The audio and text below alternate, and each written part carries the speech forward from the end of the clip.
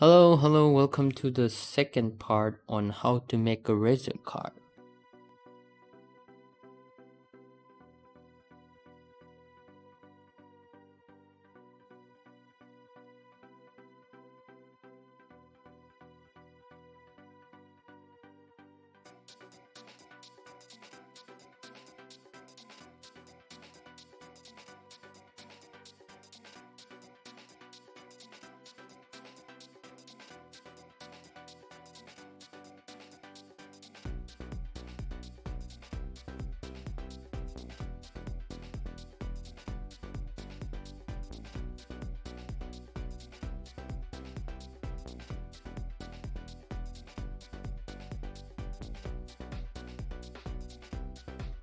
And yeah, this is it. This is the basic ground texture I always use.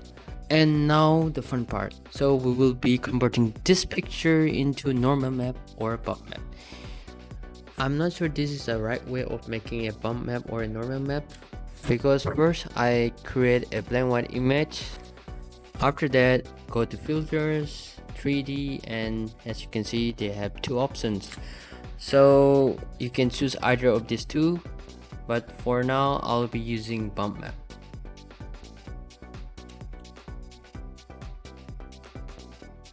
And also make sure to save the blank white image for the base color, as you can see here.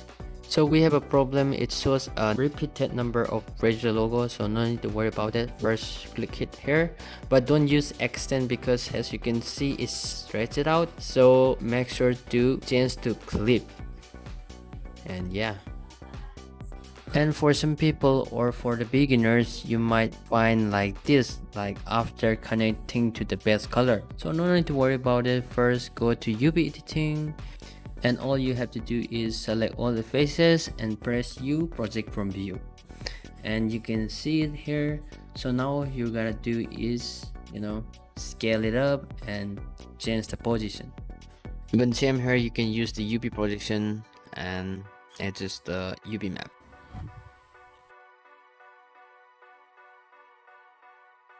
Even we have a problem here that it applied the Razer logo texture, so you can use the same UV project from view, but this one I won't be doing it. Instead of that, I add a material and new assign, and as you can see, you can change any color whatever you like. For now I'll be using black color.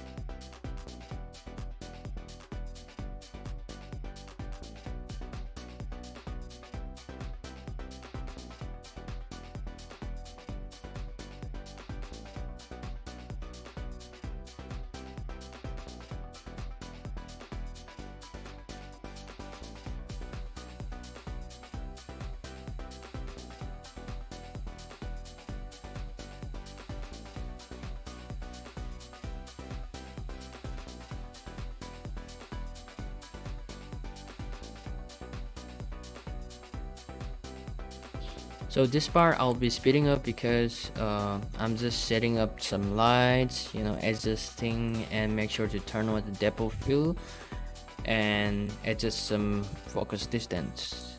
Now let's add some glow effect on the logo. So create a color ramp, connect to the color ramp, and color ramp to the emission. So add some strength and make sure change the color white to green, and the black color just put it in the middle, and make sure to turn on the bloom effect on the render settings. And now you can see here. And so now we will be making this animation. I don't know what to call it, or should I say morphing glow animation effect. Just now I made up that name, whatever. Anyway, continue.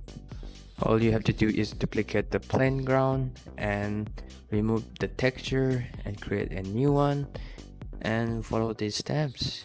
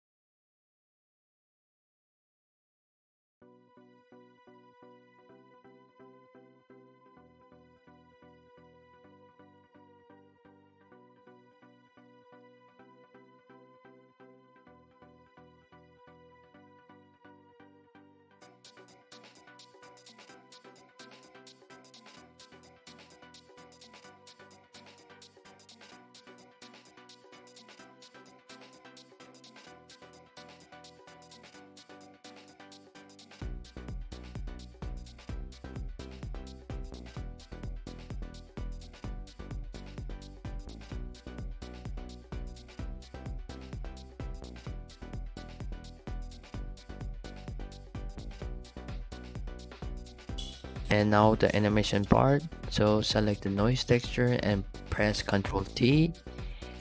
Make sure to turn on the Not Wrangler add-on. If you haven't turned on, so go to Edit, Preference, and type Not Wrangler. Now let's start animating. So I won't be using location XYZ axis. Instead of that, I'll be using rotation. So in the rotation, it shows something like formation or deformation effect. Don't know how to say, but here it is. So this effect is really kind of cool.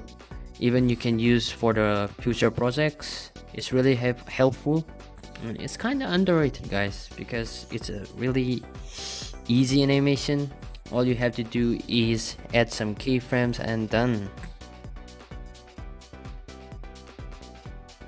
And also, guys, you can add surface imperfection on the card, like to make it more realistic. As you can see here, I found this surface imperfection texture from Polygon Texture.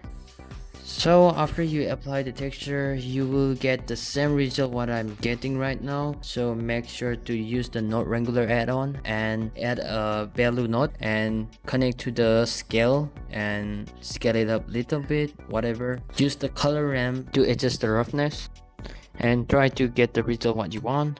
And done.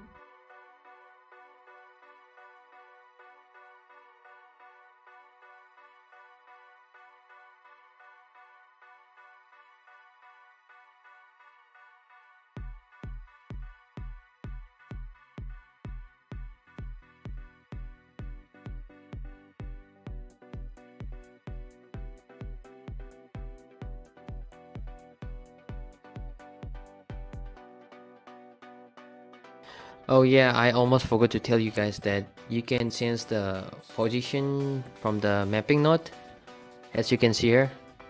So I guess this is the end of the tutorial. So hope you guys enjoyed the video. So make sure to like and share. And lastly, I just wanted to tell you guys that I'm really sorry that I keep delaying this tutorial, because at the time I have semester exam. Yes, I'm a student. And also at the time I have lots of client projects, so I can't manage the time properly. Yeah, so once again, thank you for watching. Peace.